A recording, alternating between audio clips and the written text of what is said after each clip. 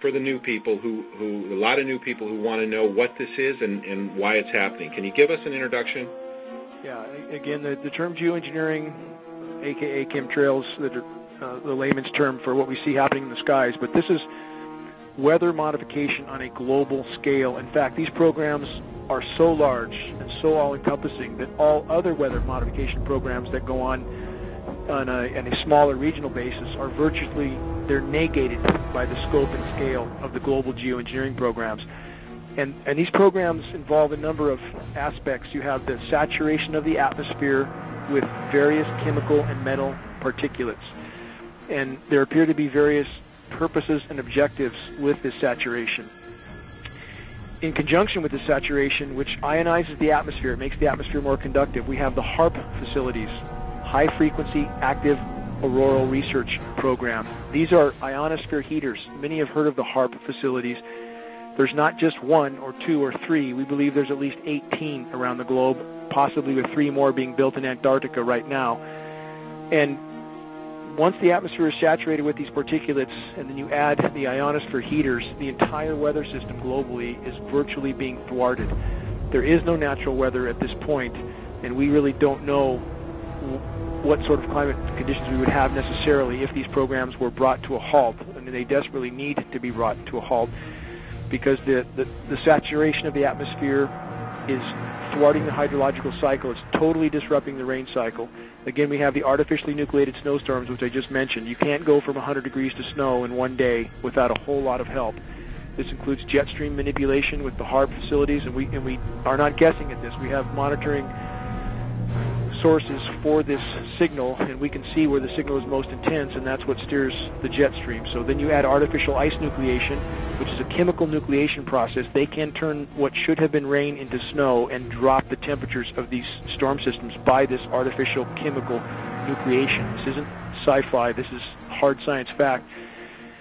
The weather disseminating agencies are trying desperately their task, and they're all owned at the very top, it appears, by the Rothschilds and or other parts of the global elite complex. Rothschilds in particular are ownership of Weather Channel, Weather Central, Weather Underground. And it was imperative that they own these agencies, otherwise there would be great discrepancy in trying to explain away these events.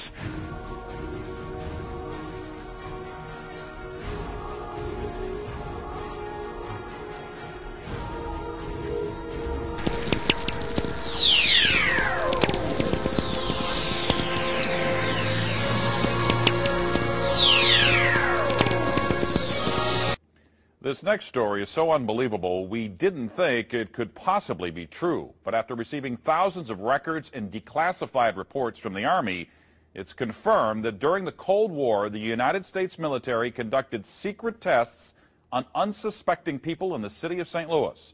A local sociologist will make her findings public tomorrow, but she spoke first to the I-Team's Lisa Zigman. Lisa Martino-Taylor's life work has been to uncover details of the Army's ultra-secret military experiments carried out in St. Louis and other cities during the 1950s and 60s. This study was secretive for a reason. They didn't have volunteers stepping up and saying, yeah, I'll breathe zinc cadmium sulfide with radioactive particles. And secrecy,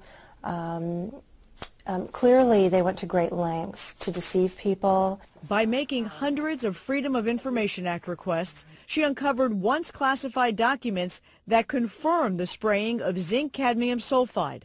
The greatest concentration of this compound was sprayed near the Pruitt-Igoe housing complex just south of downtown St. Louis. It was home to 10,000 low-income people, and an estimated 70% were under the age of 12. Martino-Taylor claims they all unknowingly inhaled this compound morning, noon, and night so the government could measure its effects on their lungs. So this is in violation of all medical ethics, all international codes, and the military's own policy at that time. There's a lot of evidence that indicates that people in St. Louis, in the city, particularly in minority communities, were subjected to military tests that was connected to a larger radiological weapons development and testing project. For the first time, she links the St. Louis testing to a company called U.S. Radium, a company notorious for lawsuits involving radioactive contamination of its workers. United States Radium had this reputation where they had been found legally liable decades prior for producing a radioactive powdered paint that killed many young women who painted fluorescent watch dials.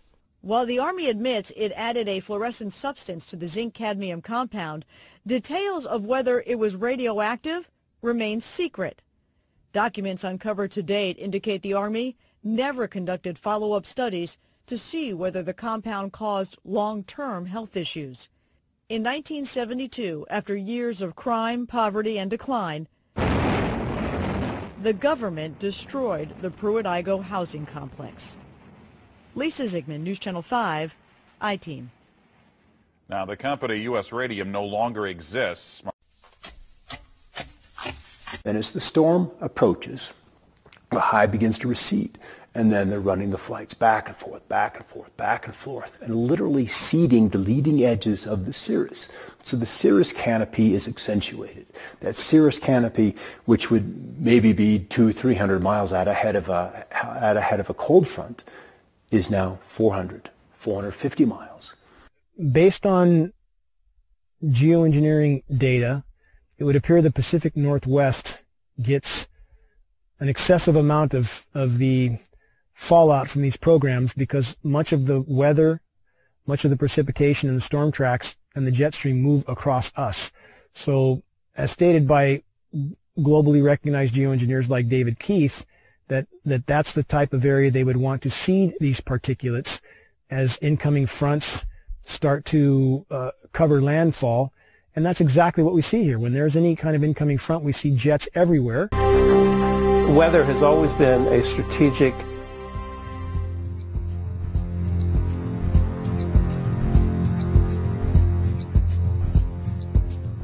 desire to control by the generals, whether it was Napoleon marching towards Moscow or Hitler in his Russian campaign, or our own Pacific Fleet trying to understand typhoons and use them for our strategic advantage. War and weather are very closely connected, and they've been connected ever since about 1812 or so, maybe earlier than that. Hannibal had to face the snows in the Alps. And so there's a long history of weather and warfare interactions. Environmental manipulation is like the ultimate method of covert warfare, because you can literally shut down food production. You can create a situation where the people within a country revolt against their own government, and you're invited in to mop up the mess. The issue of owning the weather by 2025, it's just a military publication. We've quoted it as far back as, I think, 94, 95 even. But you go back to these earlier reports and you look at sort of what was the objective, and the objective is exactly that: control the battlefield environment. Environmental factors give you an absolute advantage. If you can weaken your adversary before you have to fire the first bullet, maybe you even win the war. Whether it's incredibly historic sandstorms when we're invading Iraq, or you want to drought out or flood out a dictator that you're not happy with,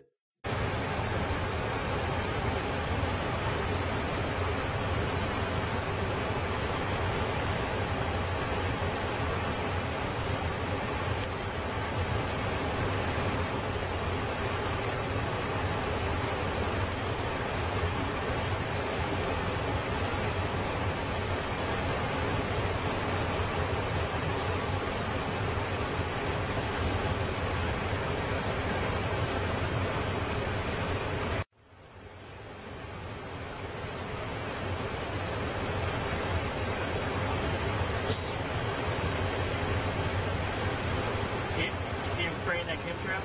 Nope. Feels like we're above it. I know. Oh, it's really dead right now.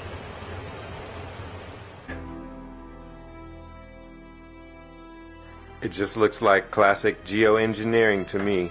Obviously, man-made structures in those cloud formations, probably the dispersion of chemicals, rendering a temperature changing HAARP induced situation. right there is what my guess would be.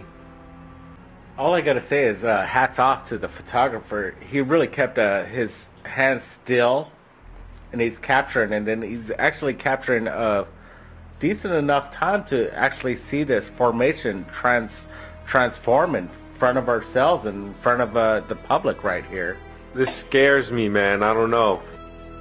It's a terrifying HAARP-induced heating of the atmosphere. I mean, it looks like flames. It's an actual phenomenon. Look at the cloud formations around it. Could this be maybe just a real weather phenomenon? I just wondered, how did it have that square edge? I don't understand that square edge.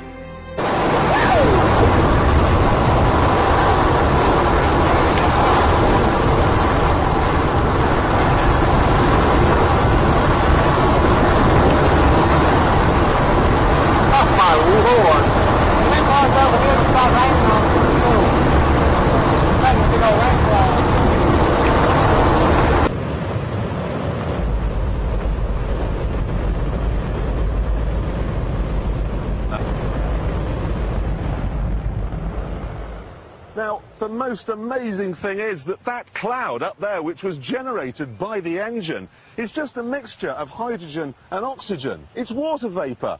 And in about an hour's time, someone in Mississippi is going to get wet washing. It will actually rain.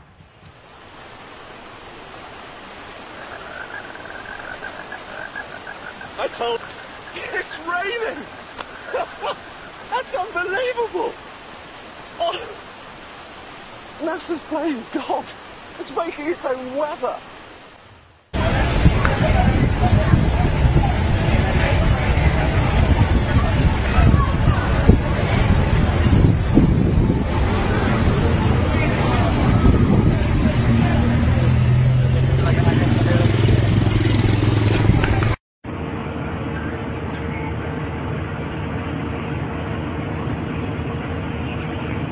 Vamos a ver esa playa.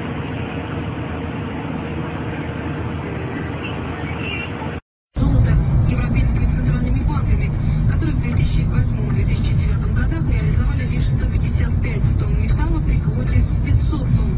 С начала года золото подорожало уже на 18%, а с сентября прошлого года.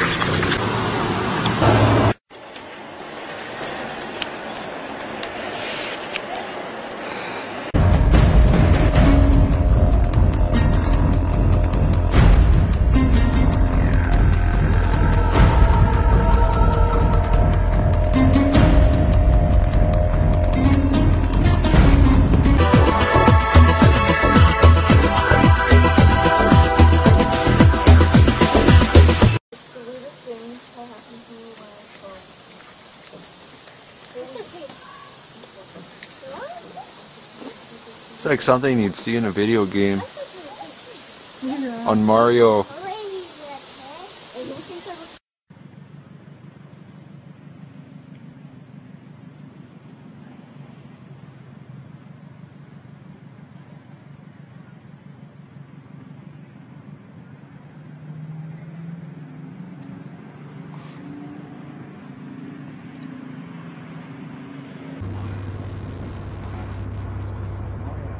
There we go. I got it.